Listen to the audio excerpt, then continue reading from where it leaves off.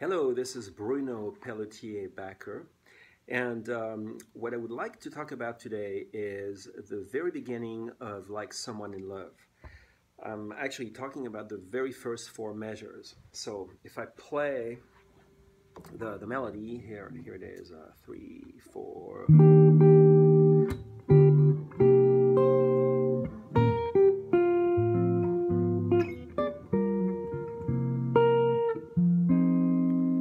Up to that F minor chord.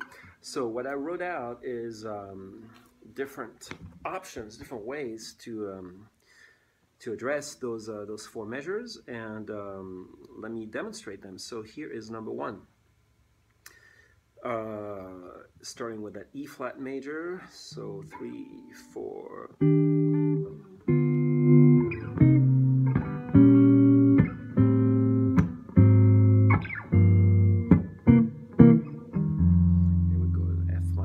So let me do that again. What we have here basically is that descending bass line that I kept throughout. E flat, down to D, to C, to B flat, to A flat, G to C, and then it would resolve into the F minor. So with the chords, here we go again. Number 1, 3, 4.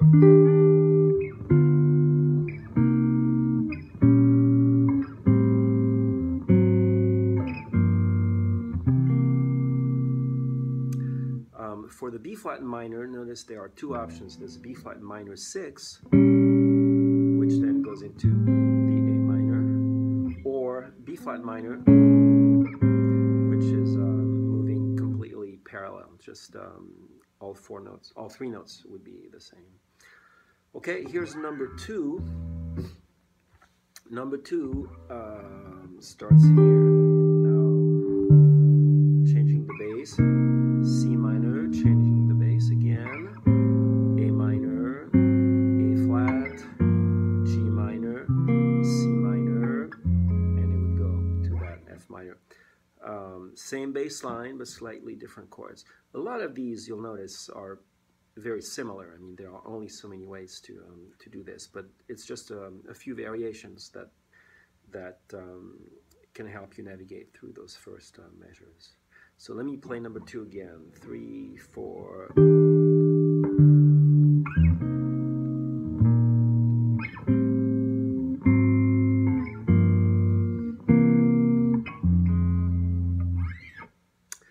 Number 3 starts in a different place. E flat major 7 is here.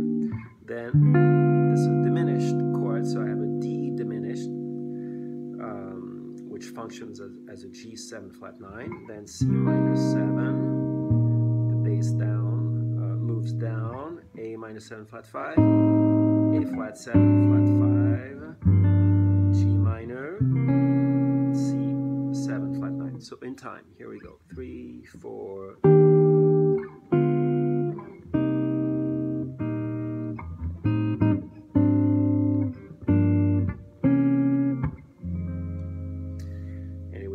at most likely at this F minor 7. Number 5. I just did what did I do? I did number 3, right? So number 4. I haven't done number 4. Here we go. Number 4.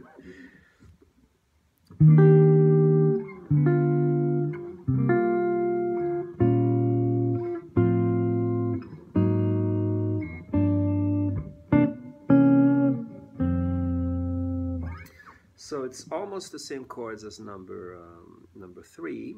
It starts the same way, goes to the same diminished chord, but here I'm holding on to that F note for my C minor 7, and then still holding on to that same note for the B flat minor 6, still holding on to that same note for that F triad over A, and then finally going down to the A flat dominant, to G minor.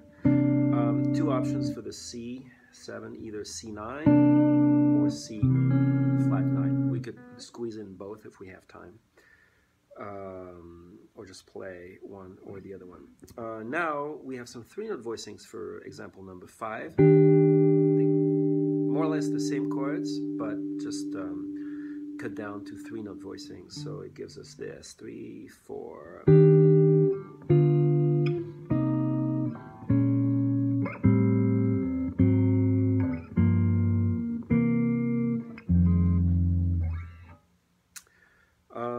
I wrote for the B flat minor, we could play it either here or here. Since we're coming from the C minor 7, it could make sense to move the grip a whole step down. However, it could be a little further to get to the A minor. However, if we choose the B flat minor here, then it's down a half step. So it doesn't really matter which one you choose. One or the other is fine. Let me move on to the second page, and this is example number 6. 3-note voicings as well. Starts the same way. Now, B flat minor 6, F triad over A flat minor 6, G minor to C 7. For some reason, I kept the G in the bass just because I could, but you know, we can either play a C root or a G, the 5th, in the bass. So let me do number 6 again. 3, 4.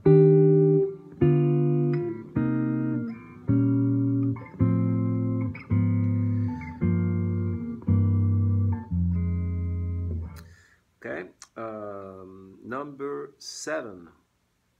Now it starts with a different sound for the E flat. That's an E flat with a 9 added.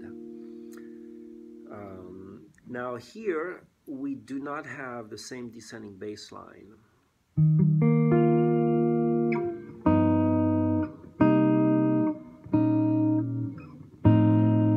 Here the bass line is going to start descending again.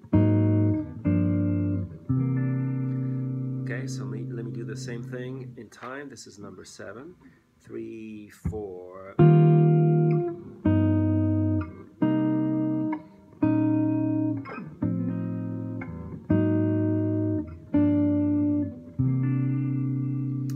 And for the A flat chord, I have two options, either A flat 9, which is a dominant.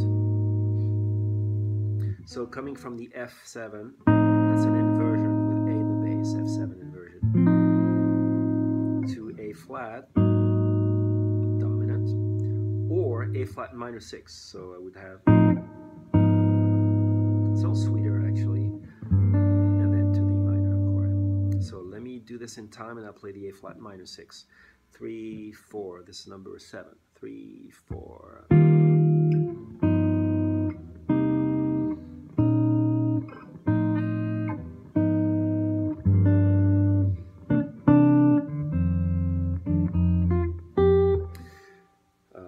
I should have played that on the F minor. I just kept going. Number 8, here we go.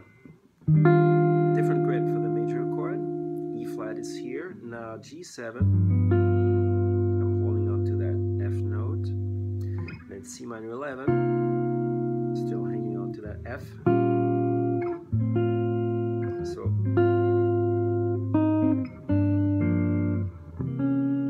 So I got to keep that F note on top of my chords all the way up to the A flat 13.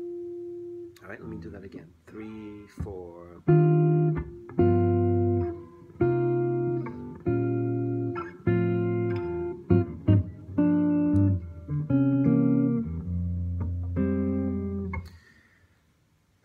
So that was number 8. Number 9. Back to this grip. We had seen this grip before, had we?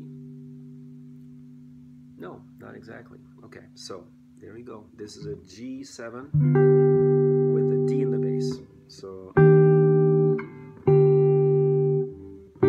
C minor 7, B flat minor 6, going to this form of F, A flat minor 6, G minor, and G flat. It's a little different. The G flat 7 instead of the C7. We could have used that much earlier, but I didn't. I only played a C chord, either with a C bass or a G in the bass. I could play the G flat, which I'm doing right now, which is the tritone sub of the C7. And it keeps the bass line going down, linking all the way down to the F. So that's an option. So let me do that, number 9, one more time. 3, 4, C minor, B flat, minor 6, F,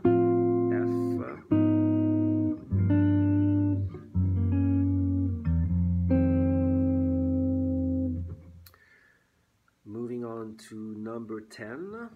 We're almost there. Number 10 starts here.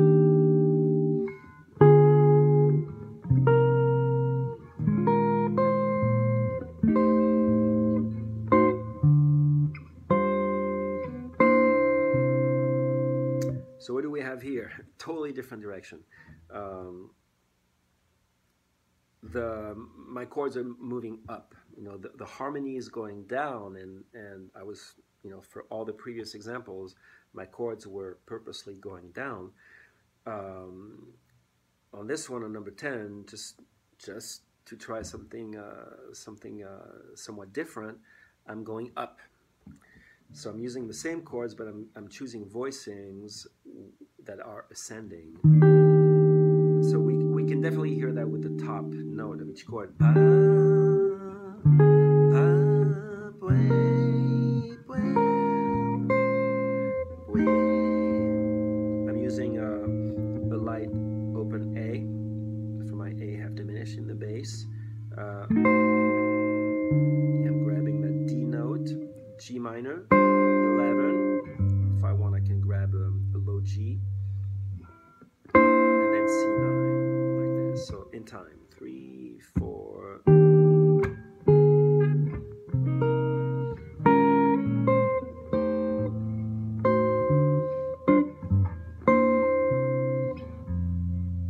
To F, or it probably would have gone to an F minor up here since I was in this area. And then there's one little bonus example at the very bottom of page 2. So this one, I'm pretty much holding on to that same E flat major 7 grip. However, I have my descending bass line here. So I'm hanging on to these two notes, the D and the G. I can also hang on to that B flat for the first measure. And then here, I'm just letting go of the first finger, and with the third finger I get to play a C in the bass, followed by a B flat in the bass. Meanwhile, these two notes are still ringing, so if it's fast enough, you can still hear everything. And then A minor, A flat, G minor, that's a C7 flat 5, and then most likely would go to a F minor here. Okay, so that's it. That's a few examples. Feel free to experiment, come up with your own voicings. But that's a good way to start. You have 10, 11 examples here. So mix them up and find ways that you like. All right, so if you have any questions, just feel free to contact me. Okay, bye.